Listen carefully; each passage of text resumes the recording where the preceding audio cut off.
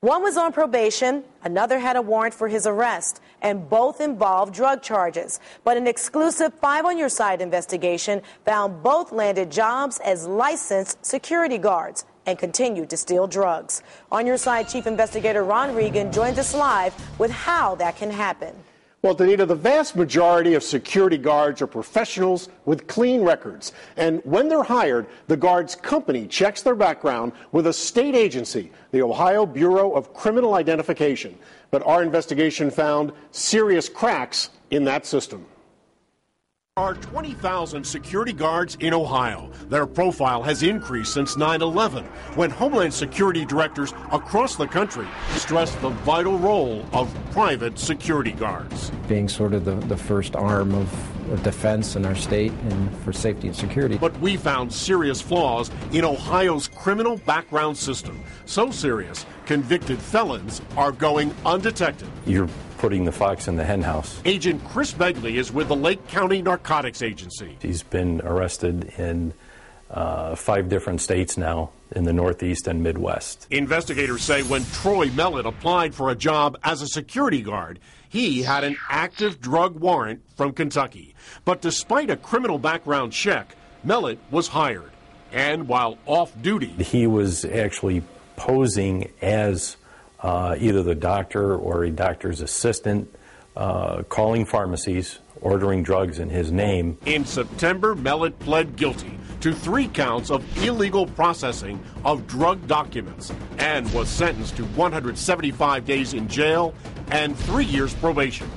Thomas O'Connell, he was originally arrested by the Lake County Narcotics Agency, was another guard. In 2007, court records show he pled guilty to 4 counts of deception to obtain dangerous drugs and placed on probation. What he was doing is seeing multiple physicians for the purpose of getting prescriptions. But despite entering a guilty plea, O'Connell continued to get hired. The Ohio Department of Homeland Security confirms O'Connell worked for 3 separate security companies while still on probation for a drug arrest.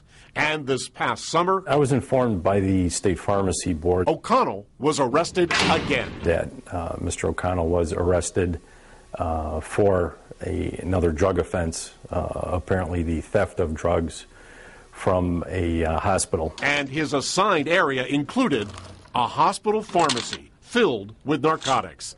State Pharmacy Board investigators say the case has been referred to a grand jury. So how can guards with criminal backgrounds slip through? Pose a serious risk. Greg Hollenbaugh serves on Ohio's Private Security Commission. The way that can happen is right now under the current system, they have a background check when you hire them and no other records, background check done during the duration of their time as a security officer. That's right. 1 check when hired. If you're an unarmed guard, you have a one-time background check and that's it, by law. And Ohio Homeland Security is left to trust the security company to track future arrests or convictions. That background occurs on the initial application.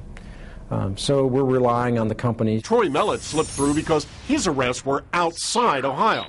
And for unarmed guards like Mellett, only in-state criminal records are checked, at least until we started asking questions. So based on the information from you, we were able to take action, and we did, and we appreciate it. Mellett's license was revoked.